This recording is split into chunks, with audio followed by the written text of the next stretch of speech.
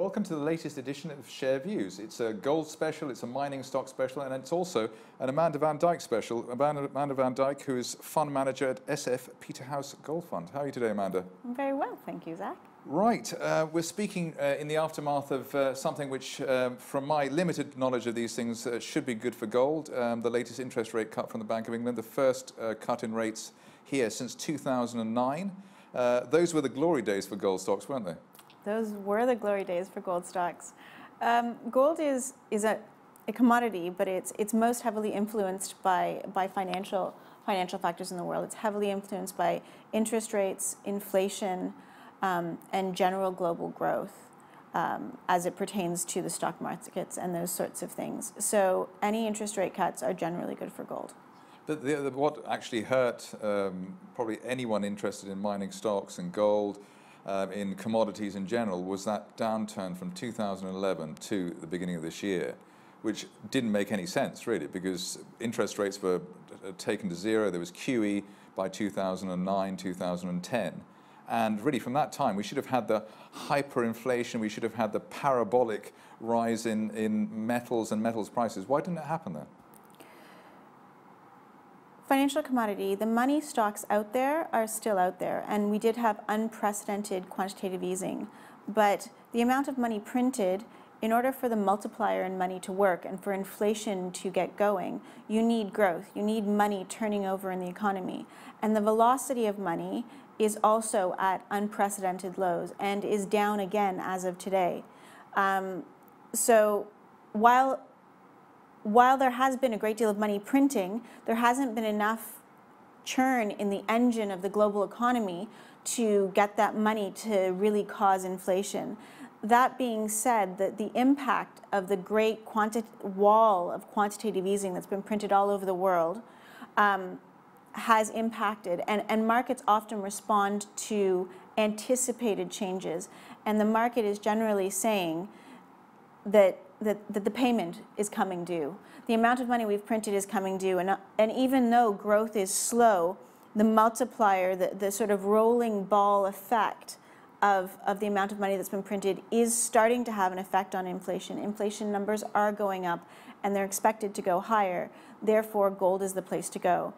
And in addition to that, because growth is low and inflation is rising in pace and anticipated to rise a great deal faster because of all of the low rates and that sorts of thing, the markets are generally feeling that the time is now. I'm asking that because what would be rather painful is that after the rise in gold stocks we've seen over the last 8-9 months, there was another failure like 2011 and we're all left high and dry. You don't think that's going to happen this time? No, well, gold is cyclical, and it's counter-cyclical to the general stock markets. We've had a great run in stock markets. The low rates and quantitative easings have mostly been good for financial asset classes, for stocks and bonds. And when stocks and bonds do well, gold does not so well. When stocks and bonds don't do well, and we think we're going into a period where those asset classes are going to correct, then gold does do well. It's very cyclical. It's a 3 to 5 year cycle that the stock market goes through and gold goes through counter-cyclically. And I anticipate that this is the beginning of a 3 to 5 year gold bull market. And then it'll come down again. Really, gold commodities, you rent them, you don't own them. Right, you're described as a mining guru, but I think that's actually doesn't fully do you justice in the sense that you are a fund manager, you are dealing with real money and real stocks. Your fund is up over 100% so far, year to date. Do you think that's we had the sweet, like the low-hanging fruit of the rally, or do you think there's equal gains to come? I think there's equal gains to come. I think the fastest gains were acquired in the first half of this year. Gold is up 28% year to date, and if you're in a gold fund that's invested in mining stocks, you need leverage to that. So I would be expected to outperform that. I still think gold started this year at 1050. It's at, when I left the office today, it was 1063 or 1363. I honestly believe the year-end gold price will be between 14 and 1500. That's what I'm targeting. Therefore, there's definitely room left in this year's rally, and probably another two to 4 years left in the overall rally. So there's a great deal of room left to make money in gold right now. Okay, well, let's just look at a couple of slides for the first part of the show. Not too much on the mining sector here. Lloyds Bank, as you probably expect, with the interest rate decision coming through, one of the most traded stocks there.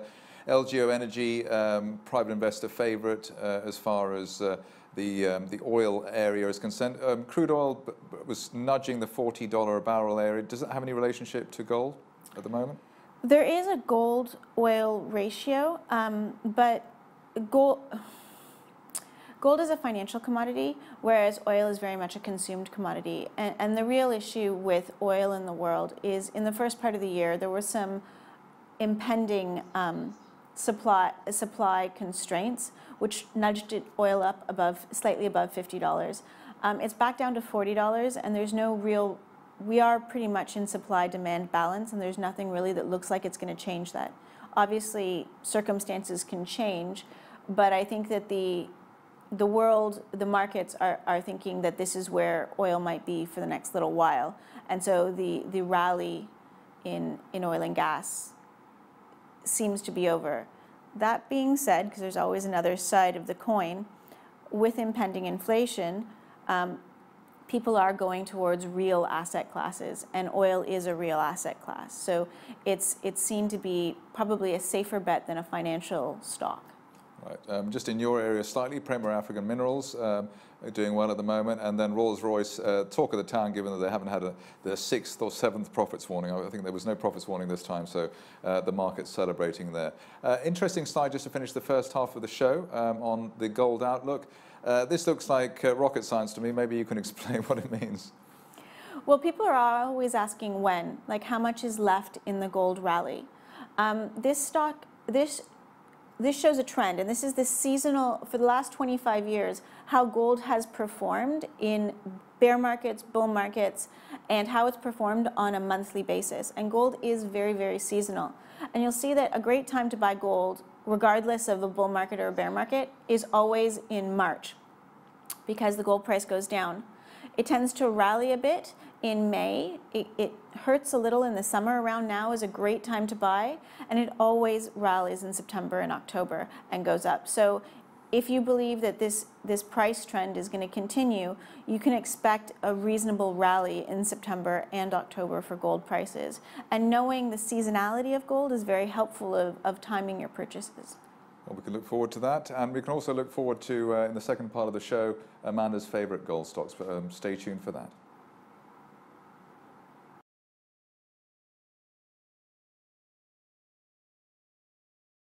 Welcome back to Share Views. We're here with Amanda Van Dyck, who's a fund manager at SF Peterhouse Gold Fund.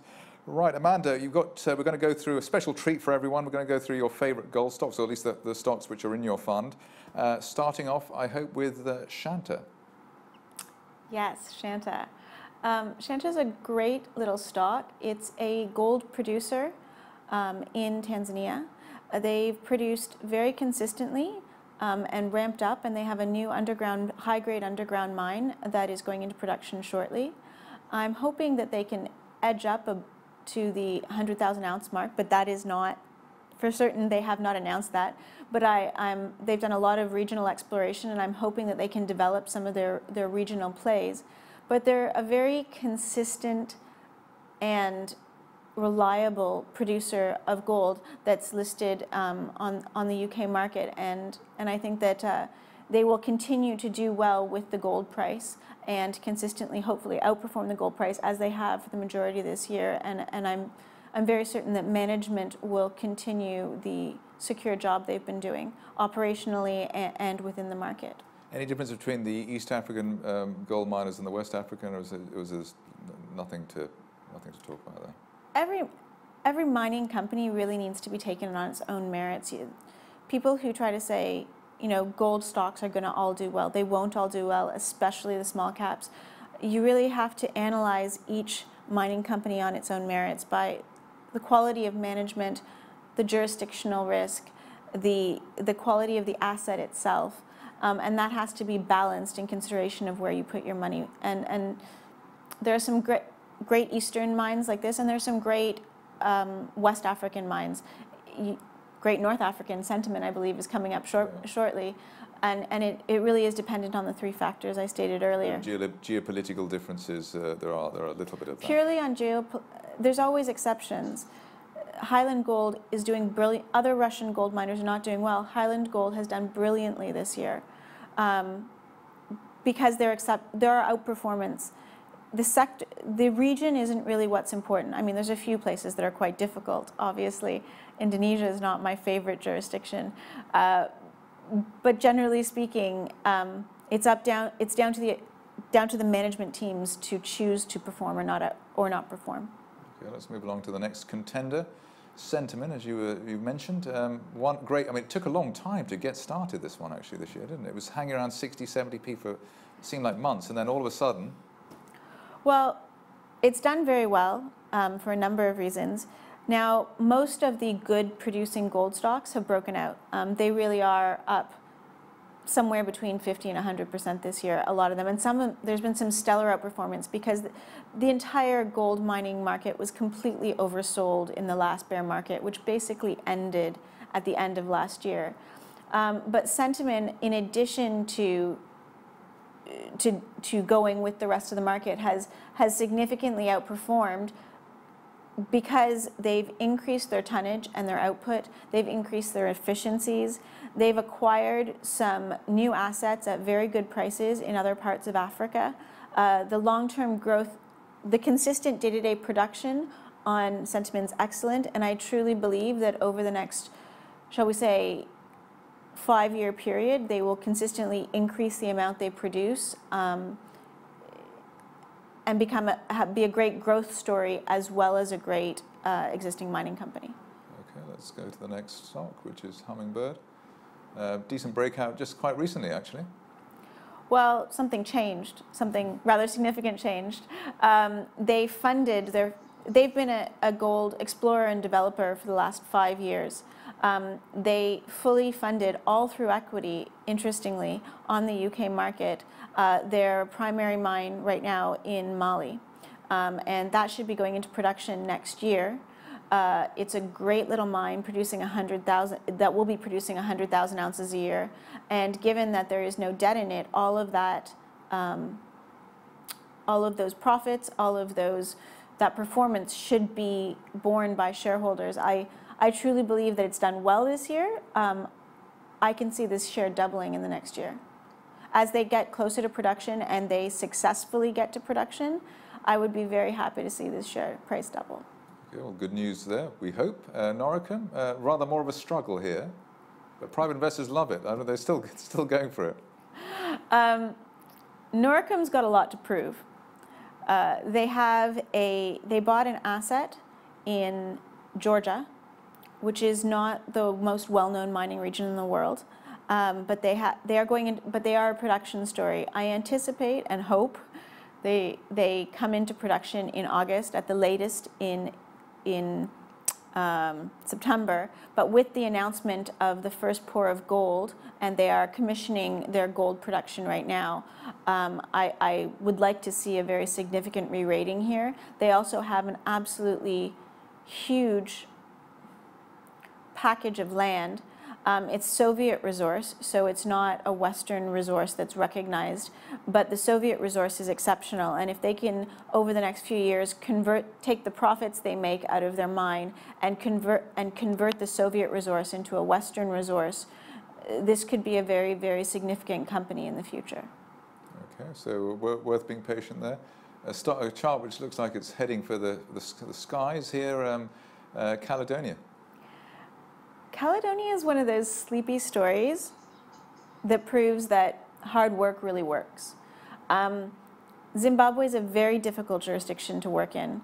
And not only is it a very difficult jurisdiction to work in that many have failed on, it's very hard to get market confidence in Zimbabwe, but these guys have done it. They've successfully refurbished an underground mine. They've successfully paid dividends. They've increase their tonnage and their output, and with their positive cash flows, I'm very hopeful that they will acquire some other mines and turn around some not so successful Zimbabwean operations. It goes to show you that, as I said, it's not just jurisdiction in Africa. It's about the team that makes those mines work. And these Caledonia has proven that it is possible in Zimbabwe. Well, if you can deal with Robert Mugabe, you can deal with anybody as far as I'm concerned. But Pan-African next. Pan-African is a South African producer, also a dividend payer, which is one of the reasons that it's been very popular of late. They're a consistent producer. They tend to make their guidance or slightly outperform their guidance, and they've just acquired another asset at a very low price. So I would hope that their production will go up in the next year or two. Consistent, good margins, good management in another arguably difficult jurisdiction, South Africa. Right, okay. So final slide, I think. Ooh, Keras. I've actually invested a little more in Keras recently. Keras is not a typical mining story. They are tribute miners, which means they take old end-of-life mining projects and they mine them they mine the remnants of what's there and process them, and then just pay a small royalty or fee to the original owner of the land. But it means that they have very low upfront capital costs.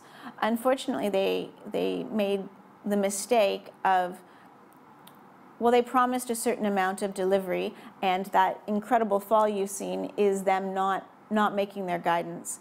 They produced about half of what they said they would produce because they miscalculated their grades, and they made a mistake. Didn't the market also get a bit too excited about them as well? They did get very excited about them. The market tends to do that. You have to invest before news. They disappointed. I would like to think that I know the management, and I have faith that they are very hardworking and honest people. And I think that we will be pleasantly surprised when they do meet their guidance in the next quarter. Okay, well, that expectation, I thank Amanda van Dyck, Fund Manager at SF Peterhouse Gold Fund. Thank you very much for going through the world of gold today.